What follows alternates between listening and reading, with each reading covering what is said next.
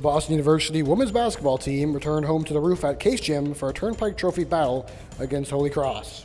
It was a tight start, but BU senior Peyton Hauk made an impact early with 8 points in the first quarter. Holy Cross took a lead in the second half, buoyed by contributions from many. BU senior Nia Thompson poured in a strong effort off the bench with 14 points, and BU had a chance to tie it on their last possession.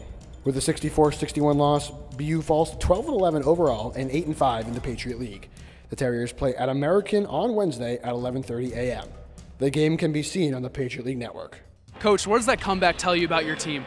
I've showed a gritty performance from our kids. Got to give credit to Holy Cross. They came out and really took it to us, but I'm really proud of our kids' effort to fight back. We missed a lot of chippies today and put ourselves in a really tough position, but what I'm most proud of is that we executed late game situations, and I think that's going to help build confidence down the road. And what has Holy Cross done well over these 2 games with them?